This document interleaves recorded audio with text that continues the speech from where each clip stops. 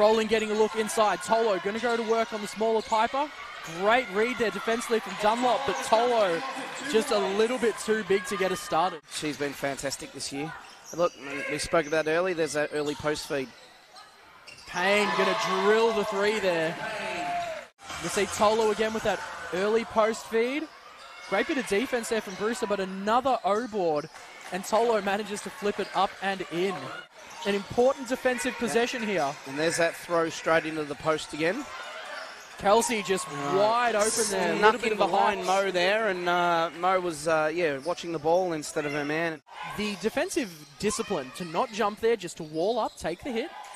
Very impressive. Agreed. Oh, Tolo, nice block shot. Big rebound there against Mahalko.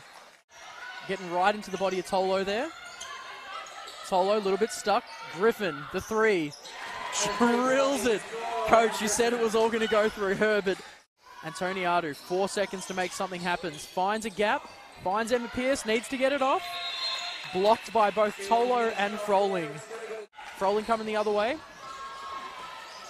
Payne, great bit of footwork. Tolo going to try for three. Wow. Oh my goodness. Tolo in the trail three. Close out as hard as what she would normally close out on that to close down that space.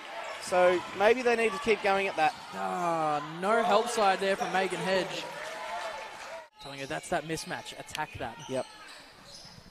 Froling. Tolo. Oh, beautiful touch pass. That is just quality basketball there. Payne with it. Operating with Tolo.